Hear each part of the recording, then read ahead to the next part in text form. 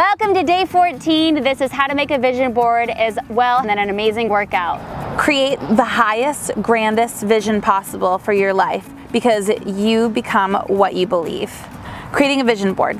This is a tool used to help clarify, concentrate, and maintain focus on a specific life goal. You display images or words that represent whatever you want to be, do, or have in your life.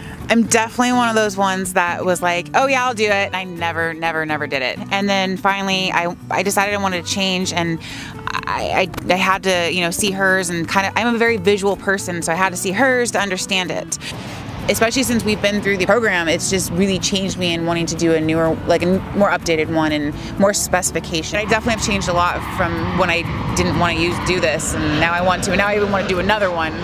She has health, creativity, prosperity, skills and knowledge, travel, relationships and love, family, career, fame and reputation.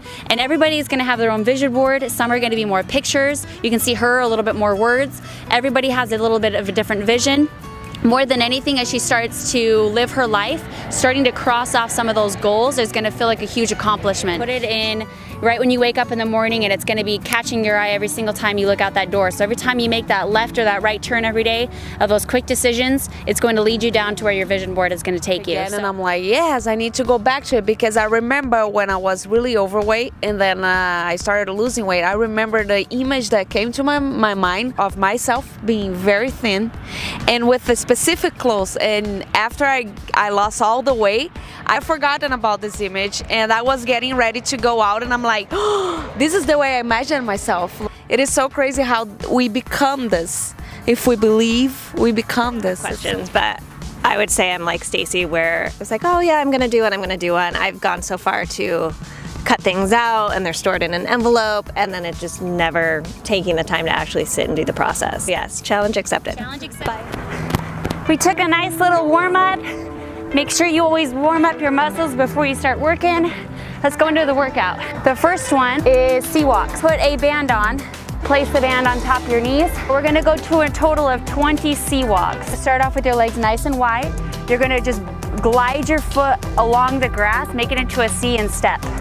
That's for 2. We're gonna go for a total of 20.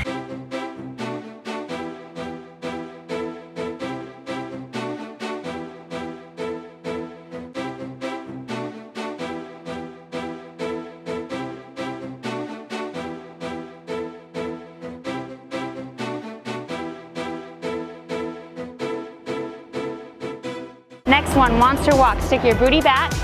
Your legs are nice and separate. What you're gonna do is you're gonna tap and push back with your glutes right there. Push, good. Tap and push, it's kind of a diagonal.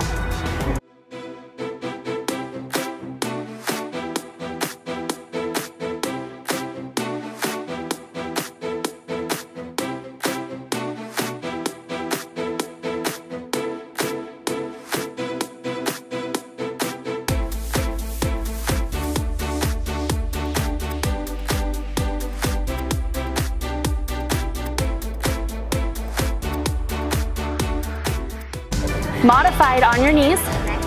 Modified will be a push up on your knees, and you're gonna spring your leg up. Those look awesome. So from here, you're gonna go into a push up. You're gonna squat back like this with a leg raise. Back into a push up, squat back to a leg raise. Here we go.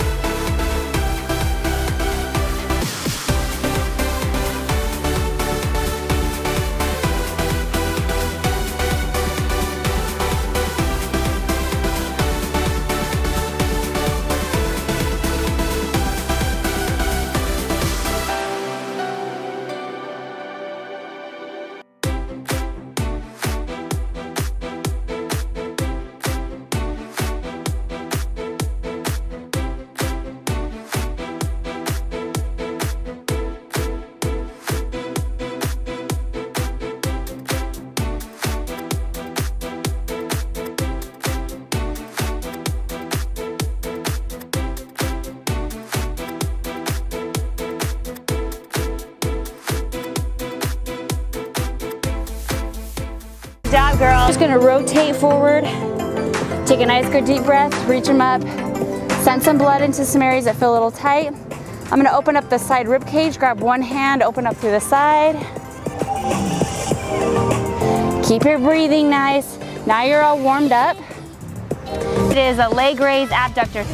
So what you're gonna do is you're gonna go down and up at the top, open, down. You have a total of 20.